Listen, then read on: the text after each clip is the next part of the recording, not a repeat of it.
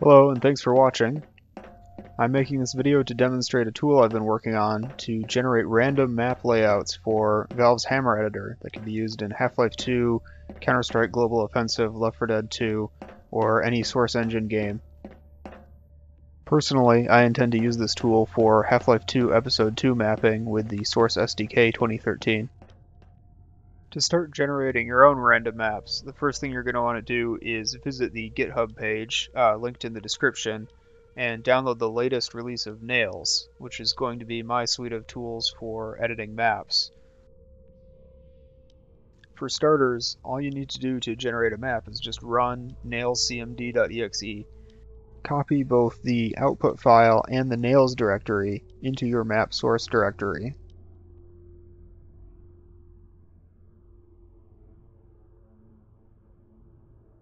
You need to make sure that the Nails folder is in the same place as your map because it uses instances.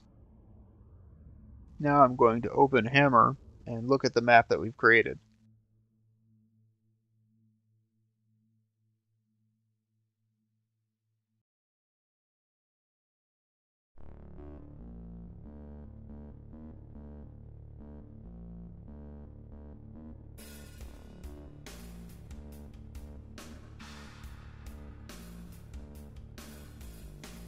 If you haven't used Hammer instances before, you may be confused by all of the small cubes in your map and by the discoloration of the walls.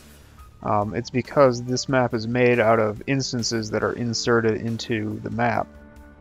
You can remove tint from the instances by choosing the Instance drop-down menu in Hammer and clicking Show Instances as Normal.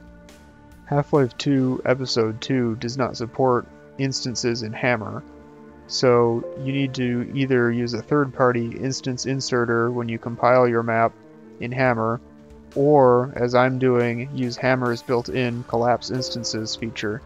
It's important to note that once you collapse instances into a map, you can no longer update those instances.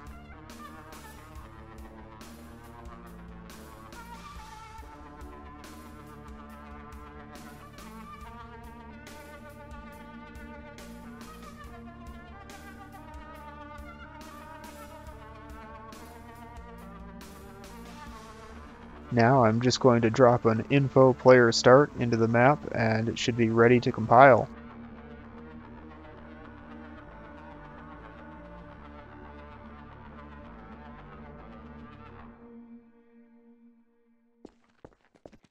One of the most useful aspects of this tool is sort of creatively interpreting design out of the random patterns. For instance, I can see how the verticality in this random map could be used for enemy encounters.